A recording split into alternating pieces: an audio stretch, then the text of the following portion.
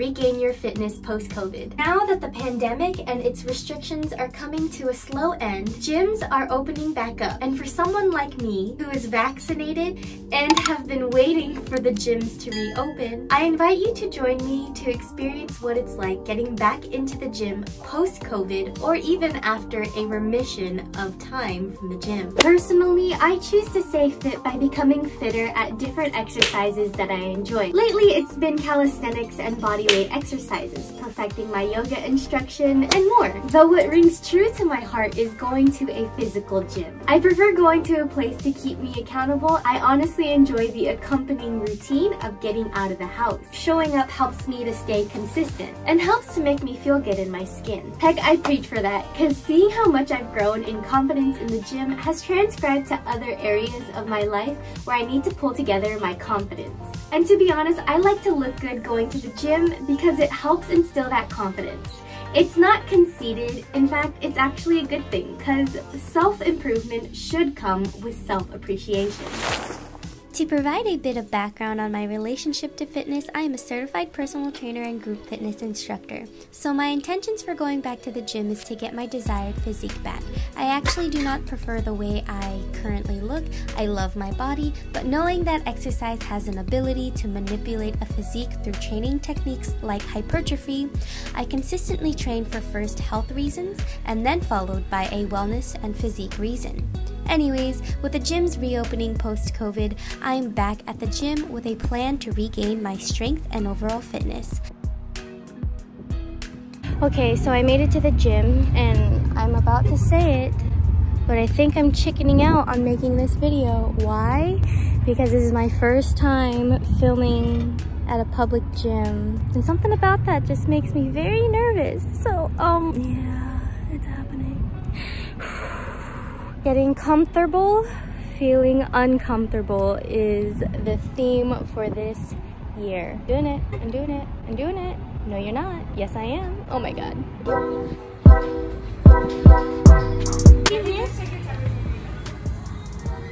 Thank you. I did it. I made it inside of the gym. I have a triathlon that I am currently committed to, so my strength training routine cannot be as strenuous as I normally would train. So, I figured taking this opportunity to share my gym workouts, which anyone who is in good health may do when getting back to the gym after being away for some time. The whole idea behind starting this YouTube channel was because I wish I had a friend or someone to tell me the things I know now. I hope my workouts may help inspire your own workouts. Anyways, in today's workout, this is what I'll be doing. Let's go! Be sure to wipe down any equipment before and after use for everyone's safety. Here is the full workout on the screen if you wish to screenshot it and use it for your own workout when you get back into the gym. Please continue to watch for demonstration and instructions.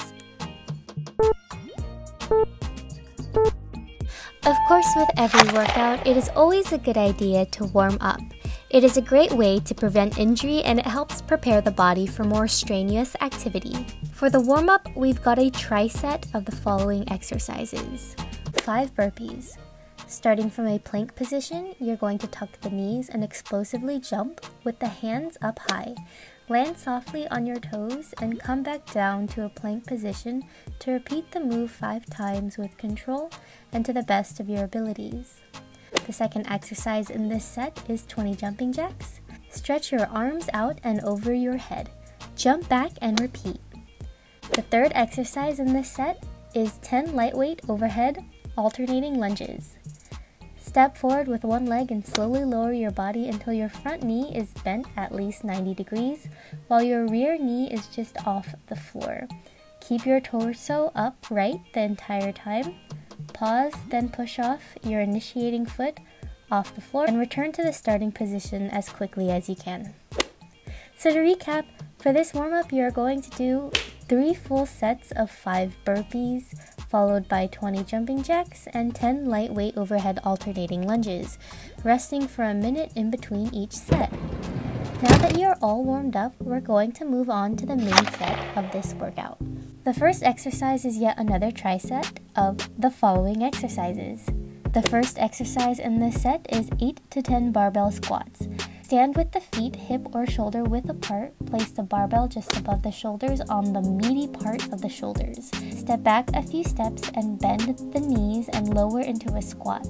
Contract the glutes and legs while stabilizing your body with a strong torso. This second exercise in this set is 8 to 10 bodyweight sumo squats. Stand with your feet slightly wider than hip width apart. With your hands clasped together at the chest, push your hips back and squat down, keeping your back straight and your upper body lifted. The third exercise in this set is 10 to 20 kneeling band squats.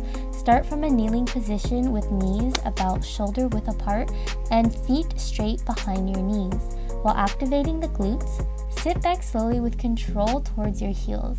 Imagine sitting back into a chair. Contract your glute muscles to push up and return to the upright position. After each set, I like to keep the blood flowing by incorporating a few dynamic leg swings during my minute rests in between each complete set. So to recap, exercise number 1, you're going to do 3 full sets of at least 8 barbell squats, 8 bodyweight sumo squats, and 10 kneeling banded squats, followed by a minute rest with optional dynamic leg swings. Moving right along to the second exercise of this main set, we've got yet another tricep. As you can tell, I like triceps. Personally, I think they are great for hypertrophy training. For the second exercise, we're going to do the following exercises. Exercise number 1 in this set is 8 to 10 barbell deadlifts. Standing with your feet shoulder width apart, grasp the bar with your hands just outside your legs. Lift the bar by driving your hips forward, keeping a flat back, then lower the bar under control. Exercise number 2 in this set is 10 to 20 square band overhead squats. With your hands and feet encapsulated in a loop band with your arms overhead, squat here. Adding the band continually keeps tension on the glute muscles, though you can do normal body weight squats instead. The third exercise in this set is 8 to 10 glute bridges. Lie face up on the floor with your knees bent and feet flat on the ground. Lift your hips off the ground until your knees, hips, and shoulders form a straight line. Hold your bridge position for a couple of seconds before easing back down. After completing each set, you can do optional side leg swings. So again, for exercise number 2, you've got 3 full sets of at most 10 barbell deadlifts, 20 square band overhead squats, and 10 glute bridges, followed by a minute rest with optional dynamic side leg swings. On to the third exercise, and what do you know, it's another tricep. Go ahead and do the following 3 exercises to the best of your abilities. This first exercise in the set is 20 torso twists. Place your knees on the bottom pads and your chest against upper pads. Rotate at the torso to your right and then back to starting position. After you have done the amount of repetitions, adjust the machine and then rotate to the other side. The second exercise in this set is 20 reps of the crunch machine. Starting from a flexed core, push against the padded lever and bend forward at the waist. Your hips should stay in the seat at all times. Try to move in a slow, controlled manner. The third exercise in this set is 8 to 10 hanging leg raises. Lift yourself up on the mechanism so that your elbows rest on the pad, with your legs hanging with a relaxed bend at the knee. Tilt your pelvis slightly forward. Engage your abdominals and hip flexors to lift your feet off the ground by raising your legs outward in front of you, keeping them straight. Exhale while lifting the legs. Feel the abdominal muscles working hard as you do this. That is exercise number 3. Each set is then followed by a few standing torso twists to keep the body moving and constantly distributing that blood flow to the upper and lower extremities.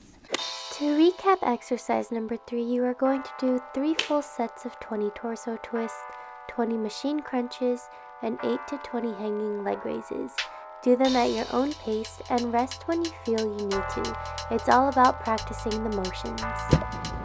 Finally, we've we've got our fourth exercise of the main set, and to reward you for your hard work so far, this exercise may be an optional quad set where you've got the following 4 exercises back to back. The first exercise in this set is 10 forward raises. Stand with feet about shoulder width apart and lift the weights upward, inhaling with the arms out in front and palms facing down. Exhale, lower the arms to start again. Next exercise in this set is side raises. Same instruction as the forward raises, but this time lift the weights up to the sides, palms also facing down. The third exercise in this set is bent over rear delt flies. Hinge at the hips from standing with a straight back and chest proud. Hang the arms shoulder width apart and drive the arms back, squeezing those shoulder blades at the top. Release with control and repeat. And the fourth and final exercise of this set are shoulder presses. You may do this standing or seated for more stability, holding a dumbbell in each hand at shoulder height with your palms facing away. Press the weights directly upwards until your arms are straight and the weights touch above your head.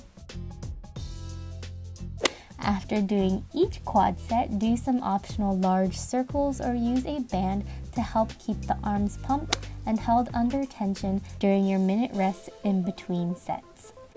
To recap exercise number 4 of the main set, you've got 10 forward raises, side raises, and an optional rear delt fly, ending the set with 10 shoulder presses. Rest a minute between sets and keep the blood flowing with some arm circles. And of course, a workout is never fully completed without a cool down. For this cool down, we'll do these things I like to do, where I start in a downward dog stretch and I wave roll to a plank and sometimes add a push up and then push my hips up back into down dog. I like to do this about 5 times. Go ahead and give it your best shot. There's no need for it to be perfect.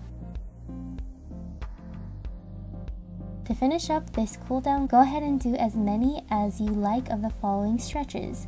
Forward folds. From standing, sweep the arms overhead high, hinge at the hips and spill forward, then roll up vertebrae at a time. Hip flexor stretches. Lying on your back with knees up, lift the hips like a glute bridge and hold for as long as you like. Another variation is from a kneeling position. Reach your ankles behind you and feel the front of the hips open. And then this last stretch is a seated arm stretch. Sitting down, reach the arms across on each side and hold for several seconds. And you're done! It was really good. I did a full body workout. I focused on my shoulders, my glutes, and some abs, and all of it. I did it all, and I did a whole entire workout at the gym. Like a normal workout that I normally do, and I filmed it. I did it. Like, I didn't care if people were watching because I don't give a crap anymore. After being on YouTube, it's taught me to not really give a crap anymore, but I did it.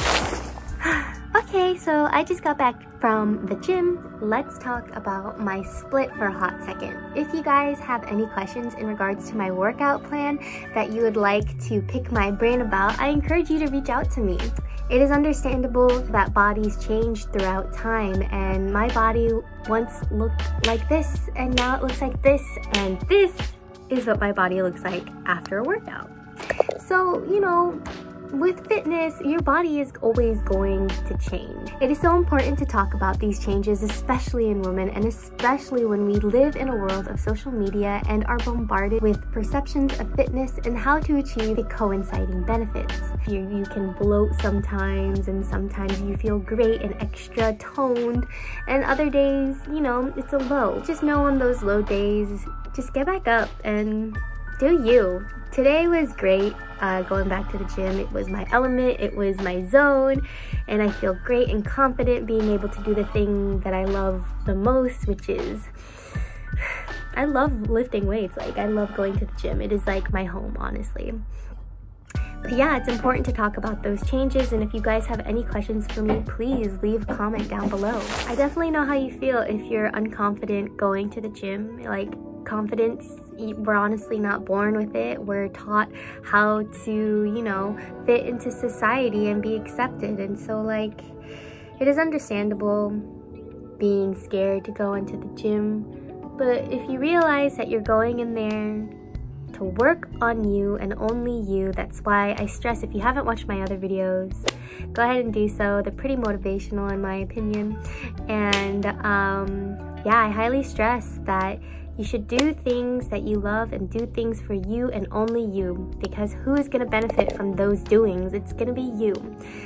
But yeah, I hope that you guys enjoyed this video. I had a really great time making it and pushing myself to get out there and just do what I love and do what I've always told myself to do when I wanted to open up a YouTube channel. Thank you so much for watching this YouTube video. If you liked it, please be sure to let me know by liking the video, by hitting that thumbs up button, subscribe to my channel so you don't miss a step of this wonderful journey, and you can even comment down below your feedback, good or bad. Feedback is feedback. I want to hear it. I want to hear from you. Like always, this video is coming from my heart to yours, so please, all the love, no hate. Anyways, bye.